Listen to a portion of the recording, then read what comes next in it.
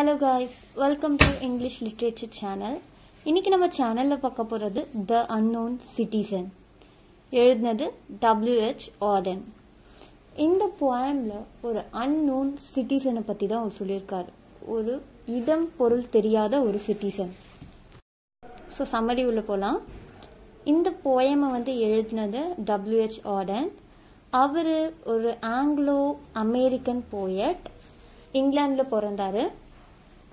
ஆனால் American citizen தான் இவர் தான் 20th சென்ச்சுரியில் ஒரு கிரேட்டஸ்ட் போயட்டாக இருந்திருக்கதா சொல்கிறாங்க.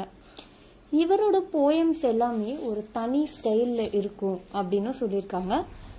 இவர் எப்பயுமே என்ன ஒரு போயமோ இல்லை ப்ரோஸோ எழுதினாலும் என்ன central theme வைப்பாருன்னா love, political, citizenship, relation and morals அப்படின்ற மாதிரி தான் இவரோட தீம்ஸ் எல்லாம் இருக்கும் அப்படின்றதையும் சொல்லியிருக்காங்க. நம்ம போயம் சம்மரிக்கு போயிடலாம்.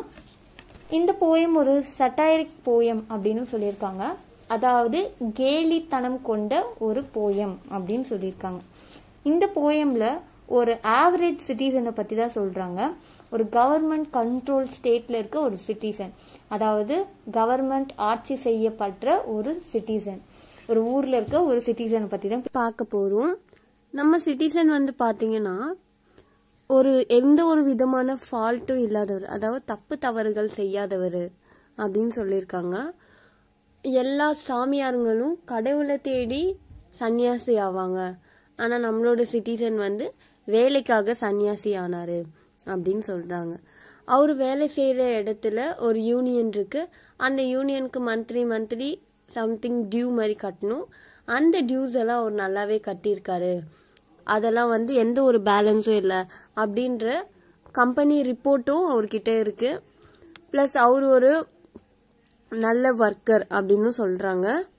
அவங்க கூட வேலை செய்யற கொலீக்லாம் என்ன சொல்றாங்கன்னா, இவர் தான் எல்லாருக்குமே ரொம்ப ஃபேமஸான மேன், பாப்புலரான மேன் அப்படின்னு சொல்றாங்க. சம்டைம்ஸ் இவர் அந்த ஒர்க்கர்ஸோட ட்ரிங்க் பண்றதாவும் சொல்றாங்க. அவர் டெய்லி நியூஸ் பேப்பர்ஸ் வாங்குவாராம், அட்வர்டைஸ்மெண்ட்ஸ்லாம் பார்ப்பாராம். அவர் ரொம்ப ஹெல்தியா இருந்திருக்காரு அப்படின்னு சொல்றாங்க. ஒரு வாட்டி மட்டும் ஹாஸ்பிட்டல் போனாராம். அவருக்கு கியூர் ஆனதுக்கு அப்புறம் மறுபடியும் அவரோட ஜாப்ல அவர் ஜாயின் பண்ணதா சொல்றாரு. இவர் ரொம்ப சென்சிபிள் மேன். அவங்க வீட்டில் ஒரு மிடில் கிளாஸ் ஃபேமிலி கிட்ட இருக்க வேண்டிய எல்லாமே இருந்துச்சு. அதெல்லாம் எப்படி வாங்கினார்னா இன்ஸ்டால்மெண்ட் பேஸ்ல வாங்கறதா சொல்லியிருக்காங்க. எல்லாமே அவர்கிட்ட இருந்துச்சு. டிவி, ரேடியோஸ், அந்த மாதிரி எல்லாமே. அவரோட மாடர்ன் மேன் நீட்ஸ் எல்லாமே அவங்க வீட்டில் இருந்ததா சொல்றாங்க. நம்ம சிட்டிசன் லைஃப்ல என்ன சேலஞ்ச் வந்தாலும் அதை ஃபேஸ் பண்றதுக்கு ரெடியா இருப்பாரு அப்படின்னு சொல்றாங்க. ஒரு வாட்டி வார் வந்துச்சான். அந்த வாருக்கும் அவர் ரெடியா போயிட்டு ஃபைட் பண்ணதா சொல்றாங்க. பர்சனலா பாத்தீங்கன்னா அவருக்கு ரைட் நம்பர் ஆஃப் சில்ட்ரன்ஸ் இருந்ததா சொல்றாங்க. அவர் அவங்களோட எஜுகேஷன்ஸ் அதுலலாம் தலைக்கிடவே மாட்டாரு. அவங்களுக்கு படிப்புக்கு தேவையான எல்லாத்தையுமே இவர் பண்ணுவாரு அப்படின்னு சொல்லியிருக்காங்க. இந்த போயம் எண்டிங்ல நம்மளோட போயட் என்ன கேட்டிருக்காருன்னா, இந்த அன்னோன் சிட்டிசன் ஹாப்பியா ஃப்ரீடமா இருந்தாங்களா அப்படின்னு கேக்குறாரு.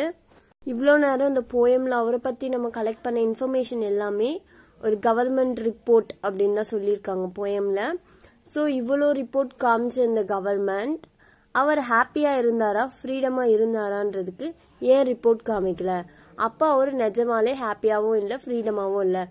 ஏன்னா இவ்வளோ இன்ஃபர்மேஷன் தந்த கவர்மெண்ட் அவர் ஃப்ரீடமா இருந்திருக்காரு, சந்தோஷமா இருந்திருக்காரு அப்படின்ற வார்த்தையை கண்டிப்பா சொல்லி இருந்திருப்பாங்க.